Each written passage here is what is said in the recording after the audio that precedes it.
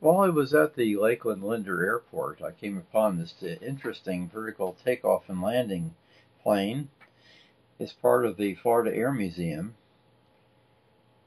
and there's an interesting history about this. There was a test flight in 1954, and I can't imagine anybody getting in this thing to test fly it because takeoff, I guess, is not bad, but landing, you're essentially landing by looking through your rear view mirror.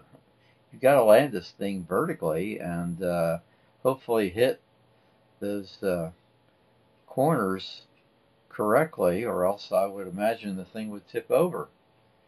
I have an interesting video of this Lockheed plane that I have reference to in the description, so I hope you look at that. It's interesting how this thing works.